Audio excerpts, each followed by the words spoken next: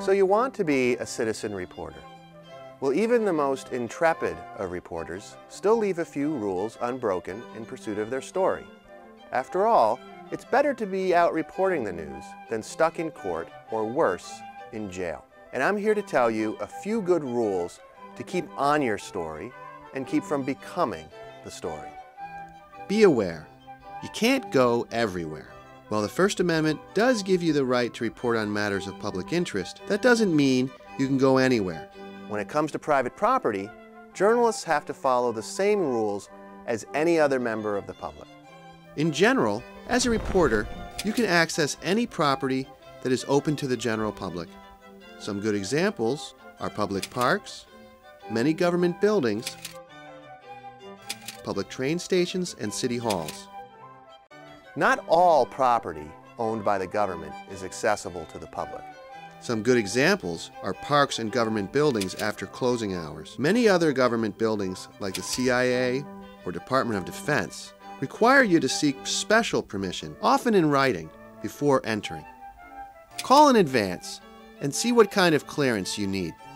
If you want to report from private property, such as inside a store, a business, or a person's house, you must get the owner's permission.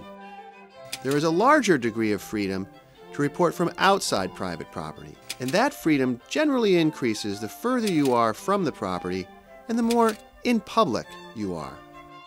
Watch out, though! When you get permission to enter someone's property, don't overstep your welcome. If you are invited onto someone's porch for an interview, that doesn't mean you can go and access other areas, like their bedroom, unless you are invited. Law enforcement or property owners might ask you to leave, even if you have permission to be there. Be sure you understand where you can and can't be ahead of time.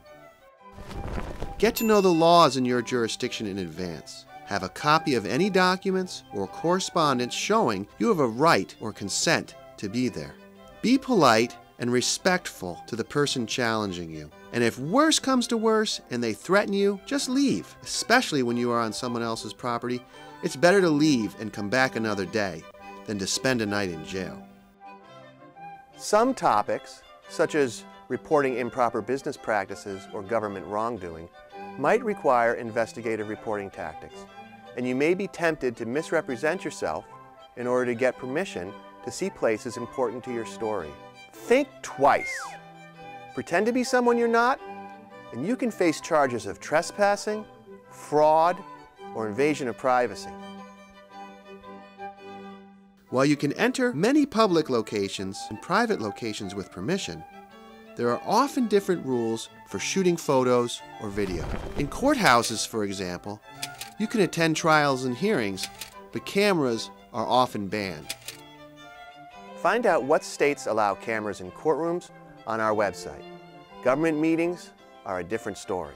Meetings of government bodies are often open to the public by law. If so, you are free to record that meeting through note-taking, sound and video recording devices, and photography. In some meetings, bringing in a camera, even a small one, however, could raise eyebrows. Keep your equipment compact, if possible. Behave discreetly. Don't get in people's faces, stay in the corners of the room, press area, or in a seated area. Check ahead of time if possible. Let the event's organizers know you plan to record portions of the meeting, so you have someone to vouch for you. We'll cover more tips for staying out of trouble when gathering the news in our next video.